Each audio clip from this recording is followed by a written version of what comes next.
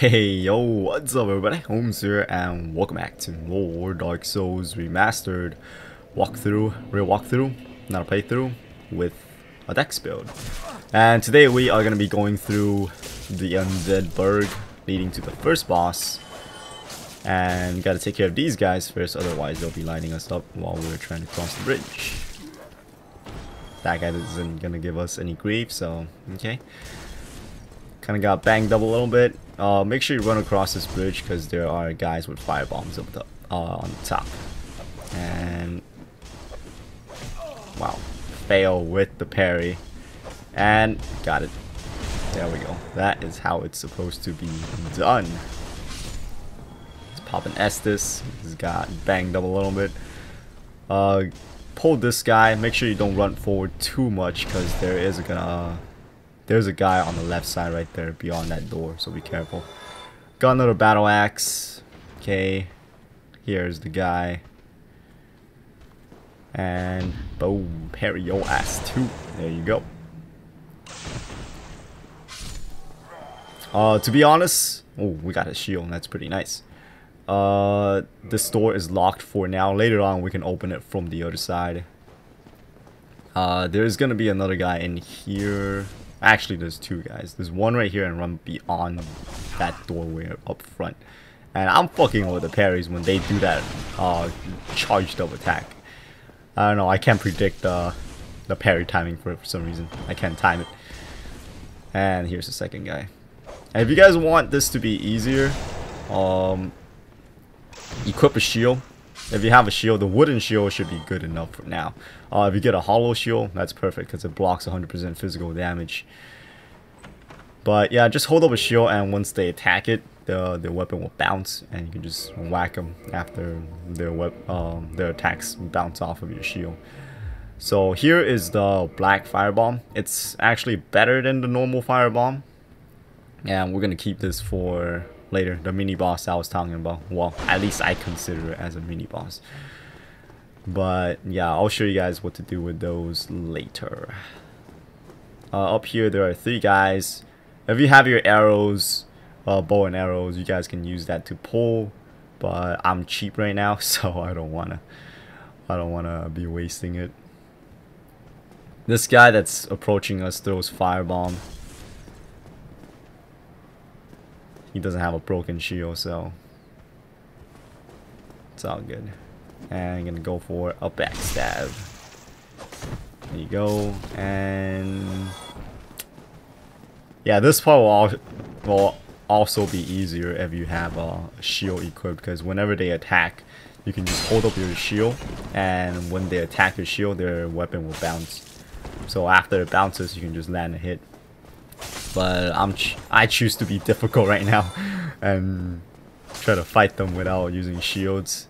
I'm trying to go through the game as much as possible without using shields, because back in the old days, before Bloodborne, before Dark Souls 2 actually. Oh crap! And there's three guys right here, and all three guys throw fire bombs. And I screwed myself for going under the little part there. But we got rid of the first guy. Second guy got me with a firebomb. Almost killed me. Hang on. Nope, I can't see. You can't see. Okay. Alright, relax. Alright, here's the third guy. And I still can't predict the charge. Whenever they wind, I don't know why I can't time it for some reason. Yeah, it almost got me killed, but whatever. We got some souls. I'm gonna keep the souls for now. I don't want to spend any for now. Later on, maybe when we start buying things from the merchant to prep for the next part, then I'll spend some souls. But for now, not yet. And oh, at least we killed him. You actually could just walk up there and kill him. I don't know why I decided to snipe him. If you have the master key, if you start off with the thief class, the master key is free. I know I chose the master key, but whatever. Gold pine resin. This is a weapon buff thing. It's like a weapon buff. thing that doesn't really last that long. It lasts for a good while, but it's not a permanent thing. You can buff your weapon with electricity or lightning, I should say, and it's pretty useful on the first boss. But we're gonna beat him fair and square without using any buffs, so there's that. And take out these guys.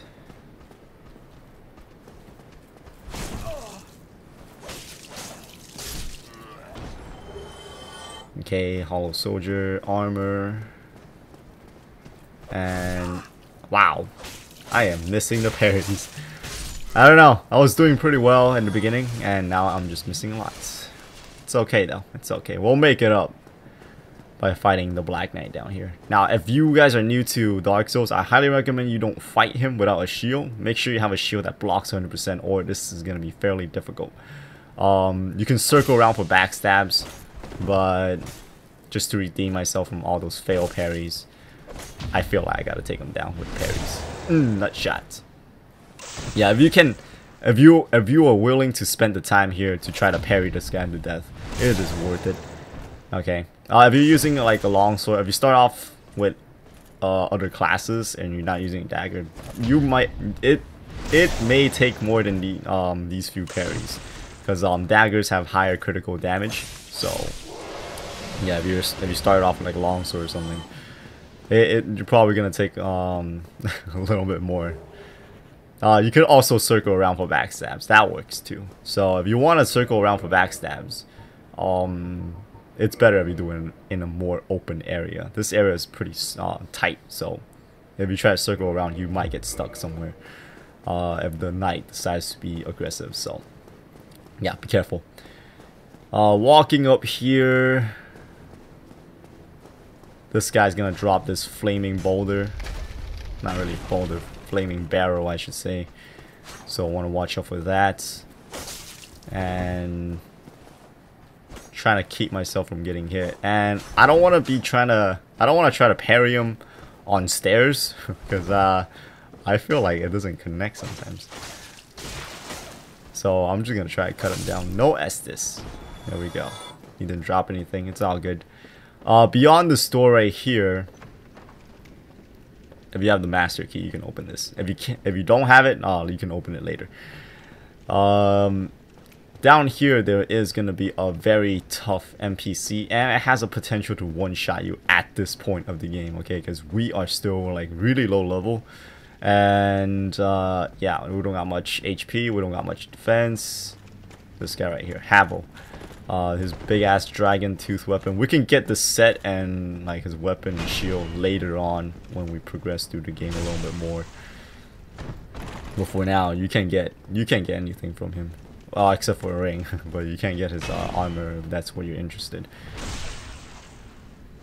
So yeah, best way to take this guy down, if you are confident in your parry, like if you have high confidence in your parry, then you know, be my guest, you can parry this guy to death. But I don't have that high of confidence during using parries against this guy, because if you screw up at this point, you'll die. If he connects that dragon tooth to your face, you'll die.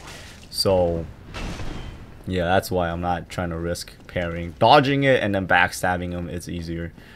So the way to do it, it's make sure you have low equipment load, so you can do a fast dodge, fast roll dodge, and the moment he's about to swing, you dodge into it, and then you go behind him and backstab him. It doesn't matter if he's two-handing the weapon or one-handing it. Same thing. So he's about to hit. Okay, dodge into him and just walk in behind him. Don't panic. Don't run. Just walk up behind him and then just stab your, shove your weapon up his ass. See? Just slowly walk up to him. It doesn't do much damage. And I'm assuming with other weapons, it's probably gonna do even less damage. The Black Knight that we just faced, if you're lucky, he'll drop his sword. And also, he is the Black Knight that we just took on. He is a one-time deal enemy. So if you kill him, he's gone forever. He will not come back anymore. If you rest in bonfire and stuff like that, he won't respawn. So there's also that. And I think there's a chance for him to drop his shield, but I don't think they'll ever drop their armor, because you can find the whole set later on, like way later on, but I don't think they ever drop equipment other than weapon and shield. So yeah, if you got the weapon, congrats. If you didn't and you want it, you could still farm them later on. They'll show up again later on, and those ones will continue to respawn when you rest in bonfires. So yeah, if you're interested in Black Knights, you could do that. I remember the first time going through Dark Souls, when I first started Dark Souls, and then when I saw those guys, I thought they were like the most amazing enemies ever. Yep, didn't get behind them. Ooh, almost died right there. I thought I screwed up. Yeah, I thought I was gonna die, but nearly. He just missed me by a hair. And just walk up behind, stab. Yeah, this guy takes forever, but he drops a ring. He drops his ring, Havel ring, or Havel's ring. And in my opinion, it's pretty good because it ups your equipment load. So, or actually, it drops your equipment load. So you can wear stuff that will usually cause you to do a fat roll. But if your overall equipment load is super heavy, I don't think it'll save you either. So, yeah. It'll save you somewhat, but it won't save you completely. That is why I'm taking this guy on. But if you guys are having trouble, you don't have to take him on. But the easiest way is just right before he attacks. You don't even have to wear armor against this guy if you want to take him on. You just gotta get the dodging down. Now right before the attack lands, like the moment he's swinging, and just dodge into it with a fast dodge, and you will be safe. And now I can roll no problem with the hollow shield. And here's the lore for the ring, Havel's ring.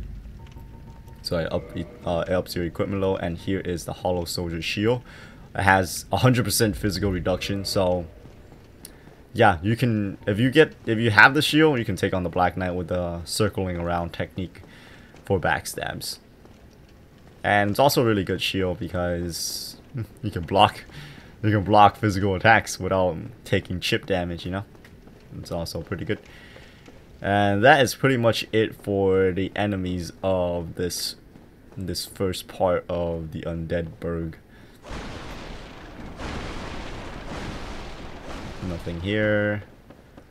There is a crystal lizard right in the first barrel right here. And pop it, and oh, it didn't drop down. I thought he was gonna run down because he usually does, but not this time. Just gonna slash away at him. Crystal lizards don't bleed. And it drops a twinkling titanite and a large titanite shard. And large titanite shards can make your weapons go up to +10. And then titanite chunks can make it go up to +14. And then twinkling titanites, they are for special weapons. So yeah, but we'll talk about more these things later. But yeah, that is pretty much gonna wrap it up for this episode. It's kind of a short episode, but in the next episode we will be taking on our first official boss of Dark Souls Remastered. But yeah, until then, thank you all for watching. Hopefully this video has been entertaining or helpful or enjoyable, and if you all found at least one of those qualities in this video, then hey, stay tuned for more. But until next time, I'll catch y'all later. Holmes out.